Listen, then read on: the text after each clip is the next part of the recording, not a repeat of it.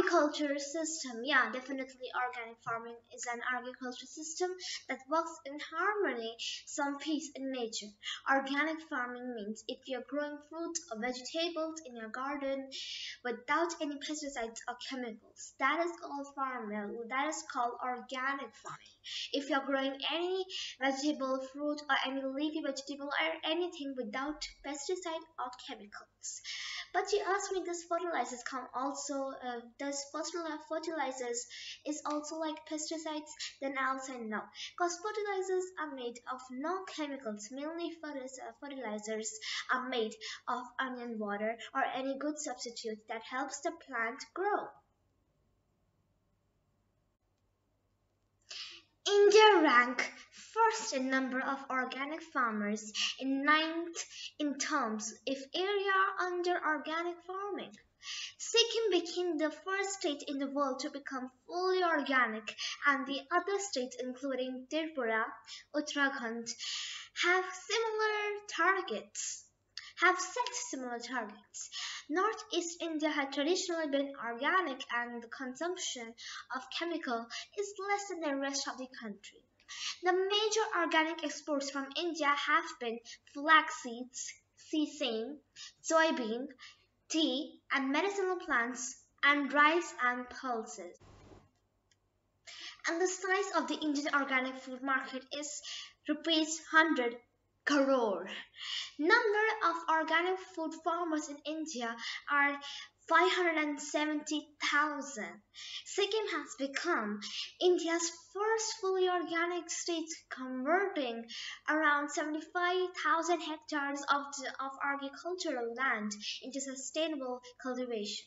Madhya Pradesh has declared many of its villages as organic, and there was an increase of nearly 50% in organic exports in 2018 to 19, not just 1 year before 2020. So, the inorganic exports in 2019 to in 2018 to 2019, touching rupees 5,151 crore.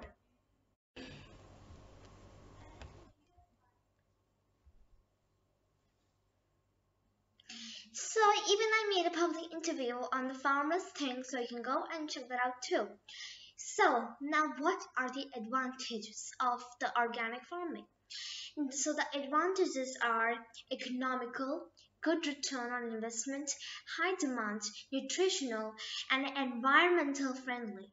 And you may know that the organic foods are produced in smaller amount faces challenge of incessant marketing and distribution to meet the demands of world's population. So of course, if there are advantages, so of course there must be even disadvantages. Cause of course, for example, if you're eating junk food, so the advantage is it tastes good and you like it, but and the disadvantage is that it's not healthy. So like that, everything have their advantages and disadvantages.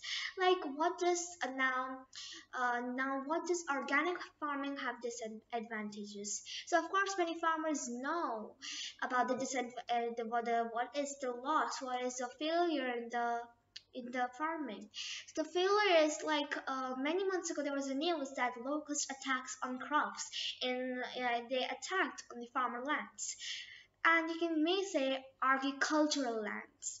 They attacked and all the crops were like dead, they were destroyed.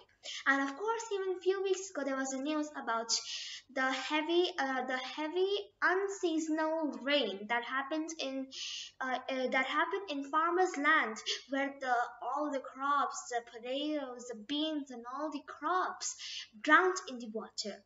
So yeah, there's the disadvantages on farming also on this, and even sometimes your crops fail, sometimes they're like your crops isn't come, sometimes they get dried. So yeah, there's just advantages even in the for economic, even in this economical, this on this organic farming.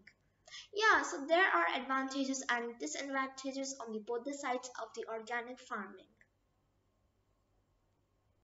So now we'll talk about the government on organic farming. So this statement which we are going to talk about right now is about 18 September 2020. So what did Agriculture Post News said about the government on the organic farming? So it is written that the government of India provides assistance for promoting organic farming across the country through different schemes. Parampragat Krishi Vikas Yojana promotes cluster-based organic farming with PGS, Participatory Guarantee System. Certification 31,000 is given as incentive to a farmer towards organic inputs. So now we are going to talk about what we learned, what we talked in today's video. So what we talked is about what is organic farming and disadvantages and the advantages of organic farming, and of course we give a big definition of organic farming, and of course we even learned about the history too. Well, right? Am I right? Yeah, of course. You understood. And of course, we even talked about the government schemes on the organic farming. So, that's all for today's video. And of course, if you understood, so let me give you a small definition before ending this video. So, what the government say, the government schemes. So, what is organic farming in a simple definition, very which you can understand really easily. So, the simple definition is that now whatever you learned, we're just gonna take a small recap. Okay, so we talked about what is organic farming. Organic farming is any fruit or vegetable which grows without any pesticide or chemicals. And now, what is the government on the organic farming? So the government of India provides assistance for promoting the organic farming across the whole country through different schemes. And Parambhangat Krishi Vikas Yojana promotes cluster-based organic farming with PGS. Full form is Participatory Guarantee System, and the certification is 31,000. Is given as incentive to a farmer towards organic inputs.